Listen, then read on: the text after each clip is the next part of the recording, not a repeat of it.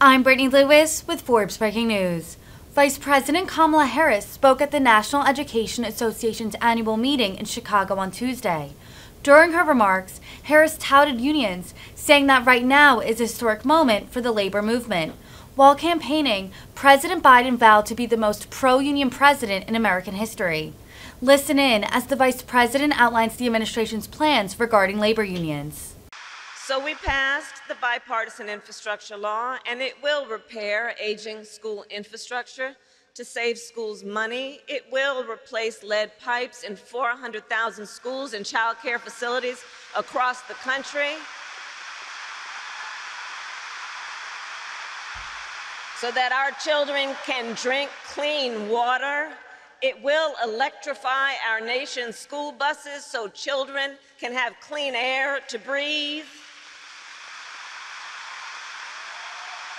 It will make high-speed internet accessible and affordable to every American household, and this will happen because of your support and your leadership. Thank you, NEA.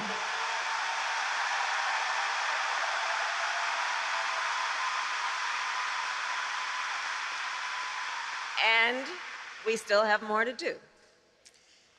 And we have so much to do together. NEA, you are extraordinarily effective as a group advocate for change, which is why we know that you have been able to see the success you have achieved. And it is no surprise why, because we know unions know how to organize.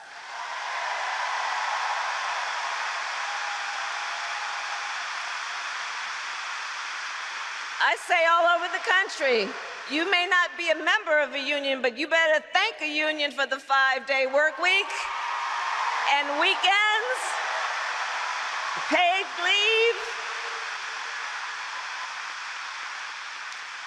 And I often meet, and I know you do, and many are here, I often meet with young organizers from around the country.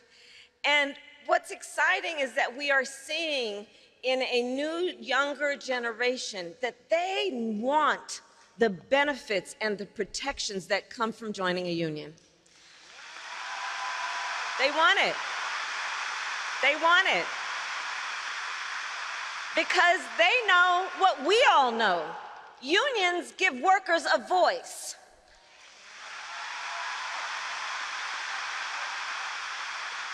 And so this is an historic moment, I think, for the labor movement. Today, unions have their highest approval rating since 1965.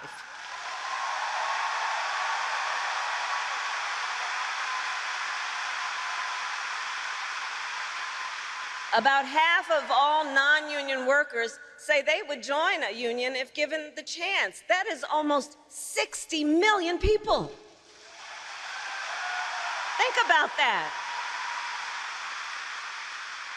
But we also know there are obstacles for them to meet that desire, and we know what it is. One is that many people still don't know how to join a union, and so that's part of the work we have ahead, is to continue to remind them about how.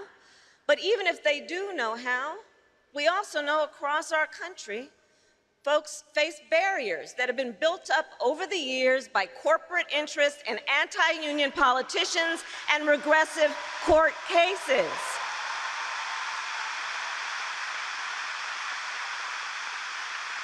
I fought many of those cases when I was Attorney General of California, so we know the obstacles are there.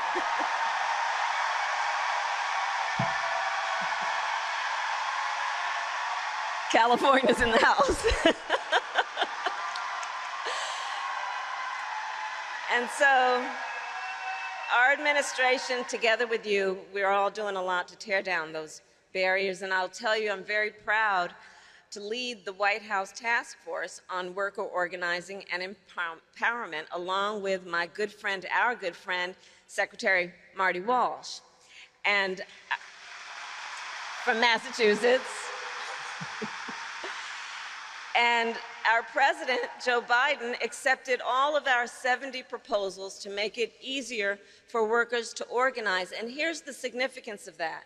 It relates to federal workers, but the federal workforce is actually, the federal government is the largest employer in the country. And so when you think about it, as we adopt the recommendations to make it easier for federal workers to organize, you will point to all of that to say, if it can happen there, it can happen here.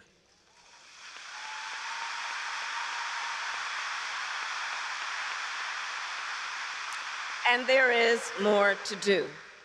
So we are looking at the fact that the President and I are determined to lead not only the most pro-union administration in American history, but to move our country forward.